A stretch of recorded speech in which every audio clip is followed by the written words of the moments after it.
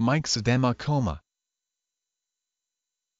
Myxedema coma, a rare and life-threatening complication of hypothyroidism, low levels of thyroid hormones in the bloodstream characterized by loss of brain function. Coma. Before a patient develops myxedema coma, features of hypothyroidism are usually present and may have gone unsuspected for a long period of time, including fatigue, lethargy, intolerance to cold, mental and mood changes, headaches, depression, weight gain, constipation, and changes in menstrual cycles. When myxedema coma develops, the body temperature is typically abnormally low, and there is diffuse swelling, excess fluid or edema throughout the body along with the severe changes in brain function. Myxedema coma is a medical emergency. Treatment typically includes supporting vital body functions such as breathing and circulation, warming to raise the body temperature to normal, and replacing thyroid hormone.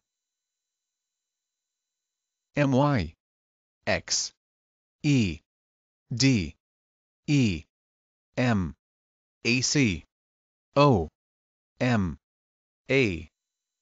Myxedema coma.